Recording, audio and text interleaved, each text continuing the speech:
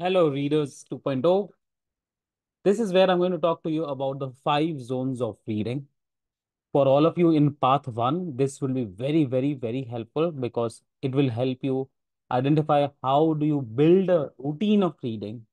And only when that routine gets repeated number of times, there's no particular date to it, but number of times the repetition makes a habit out of that routine. So here we are building a habit of reading, but all of it starts with a routine. And this 5 zones of reading will help you identify what time slot you need to identify to read books and before that articles. You can apply the same concept to other habits that you're trying to build, but at this point of time, let's just stick to reading. Now, 5 zones are start of the day, transitioning from X to Y. So if you're from transitioning from personal life to being a professional. So if you're going from home to work or logging in from home for your office work, that's transition zone. Third is midday. Whatever is like, this is where I'm recording this video. So this is technically the midday, whether it's a weekday or weekend, middays are middays. Fourth zone is transition from Y to X. So you're leaving your work, traveling, commuting back home, or you're logging off from your laptop at home and now transitioning back to your personal life, personal self. And last but not the least is the end of the day. Most of it is when you're trying to, complete the backlog items or just winding it down so that you can fall asleep or get some entertainment stuff. So that is the end of the day zone. So these are the 5 zones of reading. Now, before I talk about what and when to read and how it could be identified, let's talk about the energy game here. If you have read the article of Friday, it's all about energy management. Most of us try to manage time, and in trying to do so, many of us do fail around. Time management is quite straightforward, but the application is not very straightforward either. So we try to end up trying to do things at the wrong time. So if suppose you're trying to read a dense book, a very dense book on, say, death, and you're trying to read at 10:30 in the night, you're already low on energy and you've chosen a topic which will set you wrong for the remainder of the night. Maybe you might not fall asleep so quickly because your thoughts would have wavered somewhere. Now, my zones of reading emerges out of the energy. You match the exercise that you're trying to do with the energy. So if you're trying to read non-fiction stuff, so non-fiction book or non-fiction articles, which will be part of the first 3 weeks, part one of the path one journey, um, you are predominantly going to read non-fiction stuff. So try to match the energy. When you're high on energy, you can tackle dense stuff, intense stuff a lot easier than when you're low on energy. You're tired. You already had a long day at work. Maybe stuff happened at home. Maybe the commute back from office was not good, or things happened at your home which you're not, you're already tired and now you're not really in the mood to read stuff. And now you've been given an article, say colors, you've been given an article of scissors. You will be like, why do I want to read this? You'll not be appealed to it, enthused by it. So the energy is a key. So now if I go back and talk about the 5 zones of reading, when you've woken up, you have the entire day for you. And this is where most of the habits do get built. Writers, people who are very, very fit, they all have the start of the day conquered with their uh, habit. But I'm not talking about cramming in 4, 5 different habits. You can't meditate, write, read, affirmations, exercise all in 1 hour. You're trying to then burn yourself out in the first hour. That's not the point. But start of the day is you wake up and then instead of trying to read frivolous things or going on social media, which is what most of people do, you are reading quality stuff. What is the quality stuff I'm sharing? First 3 weeks, the articles, and after that, forget the article, keep the phone aside, just open the book and read the chapter. So glance on the group, what portion do I need to read, and read that. You're starting your day. So now, when I say starting of the day, doesn't mean just when you wake up and you open a book. That's also not right. You don't really come out of the sleep mode itself. So give yourself the normal freshen up and stuff, and then you get on with the activity, which is the routine you're trying to build.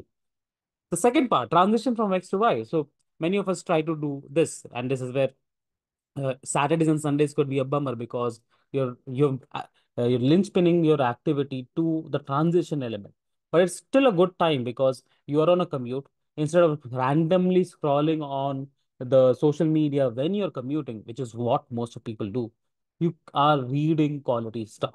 You're thinking, you're engaging. You might say that, yes, my eyes might hurt if I'm reading in the commute, but you are any which ways on social media at the same time. And you're reading stuff on social media, watching stuff on social media. Your eyes won't get strained by that. Think about it. And many people give this argument to me. This is not the first time I'm listening to this. I do not want to read and when I'm in the cab because my eyes will get strained. You spend an hour watching what stuff on OTTs. Wouldn't it get strained at that point of time?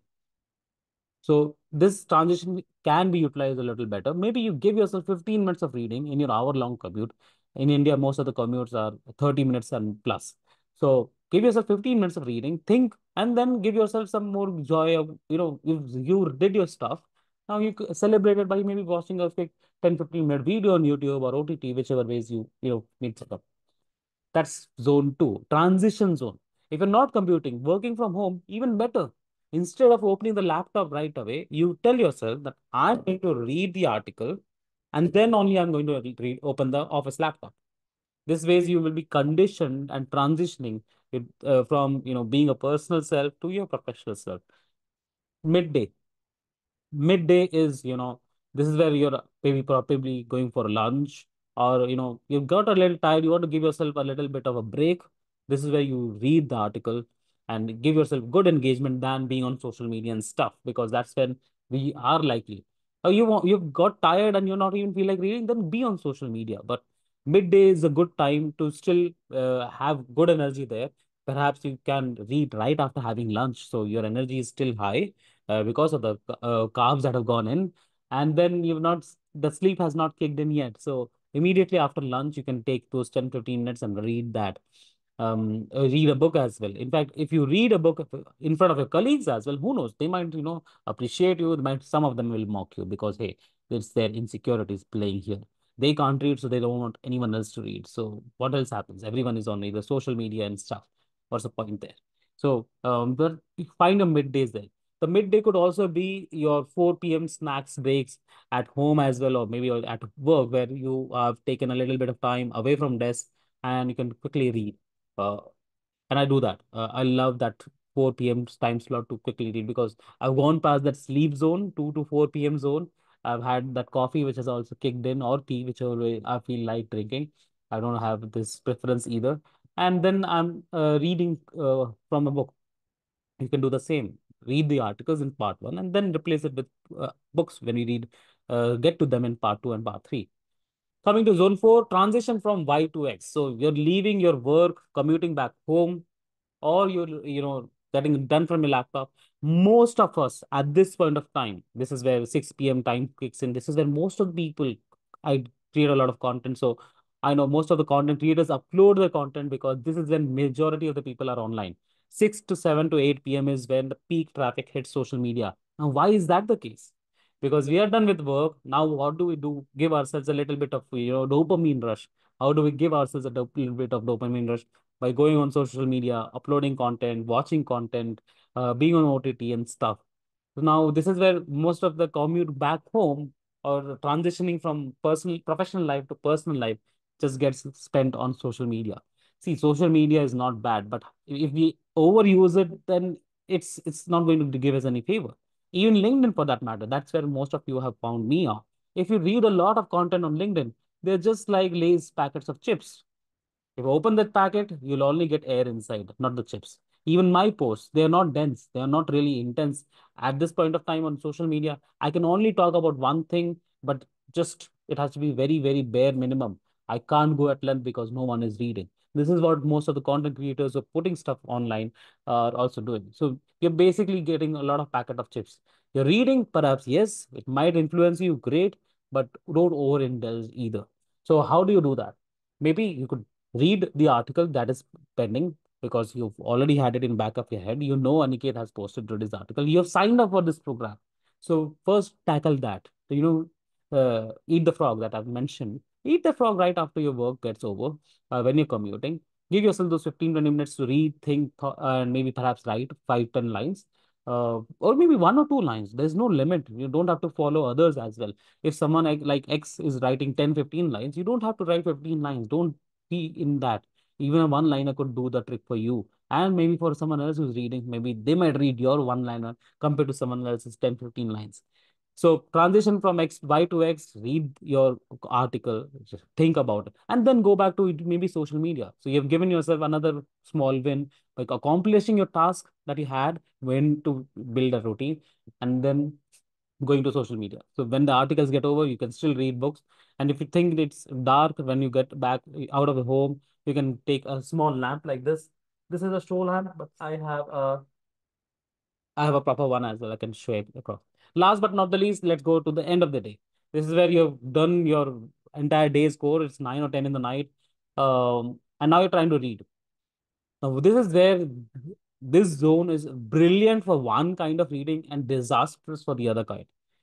Zone number five, end of the day, is brilliant for fiction reading. You had a long day at work, you're now tired. You want to just indulge in creative thoughts. You could read fiction books, novels, fictions, romance novels, crime thriller.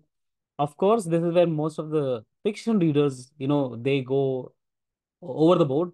They end up reading for hours and hours, and then they sacrifice their sleep. They sleep at 1 or 2 in the night, and because they could not get rid of the book, and now next day morning they have to get up at 6 or 7 in the morning because the next day will not wait for anyone else. And now they are tired, they're less sleep, so they're already grumpy.